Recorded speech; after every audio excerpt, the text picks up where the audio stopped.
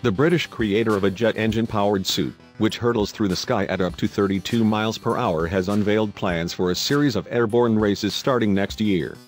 Inventor Richard Browning said, the phenomenal events would begin in 2019 featuring men and women from different sporting backgrounds.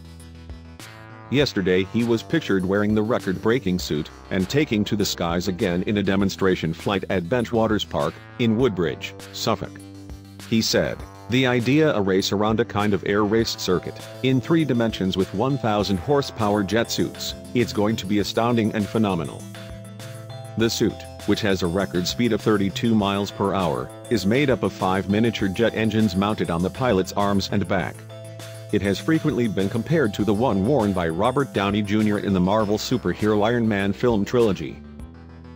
Last year, Browning claimed the Guinness World Records title for the fastest speed in a body-controlled jet engine power suit. He achieved a speed of 32.02 miles per hour when he set the new record at Laguna Park in Reading. The first 2 attempts were unsuccessful, as he was unable to get enough momentum. But on his 3rd and final try he managed to get up to speed, before mistiming a turn and dropping into a lake. Browning put the jet suit on sale in London department store Selfridges in July with a $443,360 price tag. For the eye-watering price, 9 consumers were offered the chance to order a personalized version of the Iron Man suit, along with a crash course on how to fly it.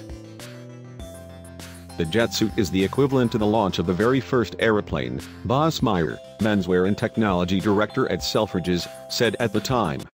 "We are on the cusp of an era where aeronautical technology can finally be in the hands of the consumer, and we are proud to be the first to offer this." The suit, which weighs about 59 pounds, is also integrated with electronics and 3D printed parts. Running on jet fuel or diesel, it has an altitude limit of 12,000 feet. The inventor is a former commodities trader who first developed the suit in his garage with friends around 3 years ago.